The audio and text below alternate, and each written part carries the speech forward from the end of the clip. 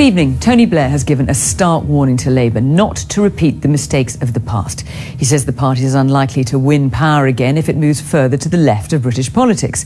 In a rare intervention, the former Prime Minister claims the party, which will elect a new leader in the next few weeks, is in danger of rediscovering how to lose. There are 4 candidates standing for the party leadership. Mr Blair's speech comes amid growing momentum behind the left-winger Jeremy Corbyn, as our political correspondent Ben Wright reports. Labour has picked winning leaders in the past, but it has also chosen election losers, quite a few of them. Leaders who couldn't convince voters to back them. But he could in 3 elections. 21 years and a day after being elected Labour's leader, Tony Blair made this plea to a party poised to choose another. Don't, for heaven's sake, move back. If we do, then the public won't vote for us, not because our thoughts are too pure, but because our thoughts are out of touch. By moving back, he means left, as it did after Mrs Thatcher won in 1979. The Labour Party persuaded itself that the reason why the country had voted for Margaret Thatcher was because they wanted a really left-wing Labour Party. This is what I call the theory that the electorate is stupid. And what about those who want a more traditional leftist politics? When people say, you know, well, my heart says I should really be without politics, well, get a transplant, because that's just daft. Blair rarely steps into Labour politics these days. But with the left-wing MP Jeremy Corbyn seeming to surge in the leadership race, Mr Blair's comments have bite, and his audience approved. We're not going to win again by shifting left. We're not going to win again by thinking the public were wrong. Shifting too far to the left has not worked out in the past, and I think Blair has the right idea. But across London, a very different view. Being denounced by Tony Blair after all the disappointments of that government isn't going to damage Jeremy at all. Ken Livingstone was here to back Jeremy Corbyn, an old ally. For many years, Jeremy Corbyn has been a fairly lonely figure on the left-wing fringe of the Labour Party. This sort of attention is a sign of how extraordinary this contest has now become. He's a contender. Some say he may even get the leadership. An MP since 1983, Jeremy Corbyn was close to Tony Benn. New Labour, he was not. He has long campaigned against nuclear weapons, the monarchy, and for an end to austerity and cuts. And that is the crux of his pitch to Labour now. Do you really think the sort of left-wing platform you're putting forward holds the answers to Labour's problems? Look, all of us know somebody that needs help. All of us know somebody that needs health care. All of us know somebody that's going through a mental health crisis. All of us are an accident away from needing a benefit system that sustains us. I think we need an inclusive society. Tonight, the candidates gathered for another hustings. I'm just a supporter. Thank you very much. Good luck. Thank you very much. Earlier, 2 MPs who nominated Jeremy Corbyn in order to invigorate this contest said they wish they hadn't. But Mr Corbyn's message is resonating, and none of the other contenders have yet decisively grabbed the prize. Within a few weeks, this rebellious outsider is suddenly centre stage, potentially Labour's next leader. So what we're seeing is a struggle for the soul of the Labour Party, and its problems are huge, wiped out by the anti-austerity SNP in Scotland, but clobbered by the Conservatives in much of England. Now, many in Labour are clearly very enthused by Jeremy Corbyn's approach. Others think it's the road to electoral oblivion.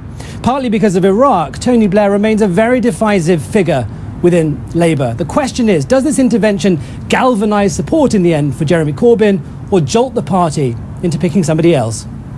Ben Wright at Westminster, thank you.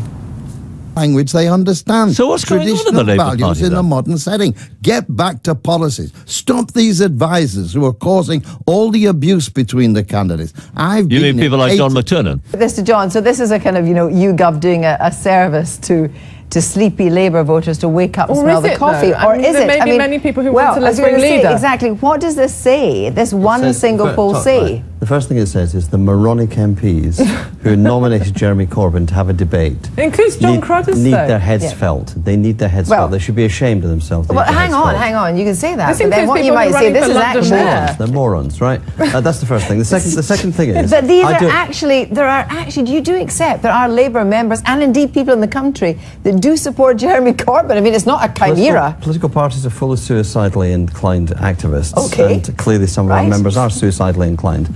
Well, John, who the heck is John McTernan? I mean, he advised in Scotland, we lost. He invited in Australia, and we lost. He wasn't in the Blair camp of any substance whatsoever. And there he is, being brought onto the broadcaster and speaking with some authority. He has no authority. Morons, stop this abuse. Let's calm down. Let's think about policies. And candidates should now move into the areas of policy. And that's why Jeremy's doing so well. They know where he stands. But you don't want him to lead the party. No, I don't think it would. Look, So why did you put him on the list? Well, I said... want him to be on the list. Well, I did. I said to Jeremy, he came up and said, thanks for encouraging people to put me on the list, John. And I said, yes, I think you should be. It's a party decision now, not MPs. It's the parties make the decision. Let them have as wide a choice as possible. You've got one of the candidates from the right who is obviously getting her case across. Well, we've got Liz Kendall on the right. We've got Andy Burnham. We've got Yvette Cooper. Well, you've got Liz on one end of it, if you like, and Jeremy on the other. The party's got a real choice in debate. But let's start debating. And I support Liz staying into the debate as much as Jeremy. Even though you don't rate her. Pardon? Even though you don't rate her. No, I want her arguments to be heard. I wouldn't vote for her, no. Who would you vote for? Pardon? Well, I've already said I'd vote for Andy. And you're sticking with that? I don't abuse any of the other candidates. Let the party make the decision. This morning with the Yvette, you talked about gender balance. Let us debate gender balance. I would prefer the best, whether it's 2 men or 2 women. Let's start opening up the debate. That's what the party want to hear. They want to hear what do the candidates stand for, not a lot of the language we're getting at the moment. What happens to the party if Jeremy... And it's not impossible, is it? It clearly isn't impossible. Unlikely, most people say. But if Jeremy Corbyn wins, what happens to the party? Well, I think you should ask yourself, how are we getting into this position about Jeremy?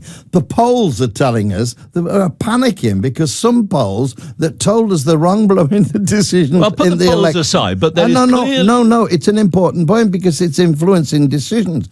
He is now getting out and getting all this support. And the constituency parties are supporting him, and many of them. Yes, but so are the candidates. The real argument is the press have decided they certainly don't want Jeremy. They're playing that role. Most of it, the Murdoch press had always played that role. They pay for these polls. It's Sunday Times and The Sun, right? They're doing these polls, and basically it makes it look as if it's an overwhelming run for Jeremy. I don't think for a moment it is. I think they are voting against austerity. Got the unions as well. I mean, well, yes, but I think they're voting against one man who says, I'm against austerity. I quite understand that. And then we have the silly decision in the leadership to have this vote on the welfare reform or to avoid a vote. Well, Yvette Cooper agreed that was been a mess, hasn't it? So, but look, well, it was a mess. It was a decision made by Harriet. She had no authority to make it. The Shadow Cabinet was against it. The PLP was against it. She wasn't even going to have an amendment. But look, you don't approve history. of Harriet Harman, do you?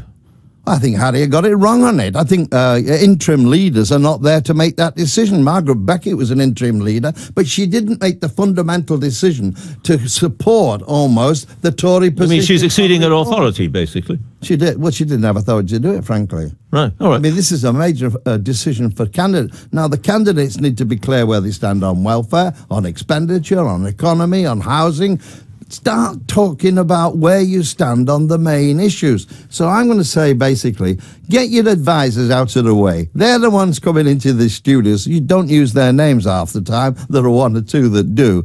Get them out of the way, become calm over the debate, get talking properly about it. Candidates rise to the issue of policies. Let the party see what they stand. All right. And Liz is doing it. She makes it clear where she stands. I don't think the party liked the message. Jeremy's giving a different message, and clearly many of them seem to like what he says about principles and about austerity. So let the party decide. It's not the MPs to decide. All right. And the MPs tried to limit the people who would be in the debate. And now we've got these 4 who represent a very broad swathe. If the party, let me repeat the question I put to you earlier, if the party does go for Jeremy Corbyn, what happens to the Labour Party? Well, if the party elects any one of these candidates, they have the authority of the party to lead the party. Now, I hear... So it wouldn't be a disaster? Pardon? It wouldn't be a disaster? I don't think it would be a disaster, but that really isn't the point. I personally don't think they'll do it. I said to Jeremy, look, I think you should be in the debate, but I won't vote for you. I don't think you'll be the best of the candidates. Do you think he wants to be the leader even? Because we've heard him say in the past that he doesn't really want it. Well, he's not that kind of ambitious, to be fair. You always hear people, he's kind, he's nice, and he is a great guy. I work with him a number of things. But he's not the leader of the Labour Party, but that's up to the party to decide. I can give you my view, but to talk about having a transplant, if you saw it, Jeremy, is an absolute term of abuse that's unacceptable. Have you told Tony Blair that? Pardon? Have you told Tony Blair that? No. Well, I often tell him and told him on a number of things, but I haven't. He just came out in that programme. I was a bit shocked that he said it. But for Tony, you're getting pressed by the right-wing people. You got elected not on a left-wing ticket or a right-wing ticket, and I was on that team. He got it because we knew what we were going to do. We had an agenda different to the government. Our agenda doesn't look too different when you start supporting the welfare reform bill, right? So let's get real. Calm down. It's the party's decision, not the MP's.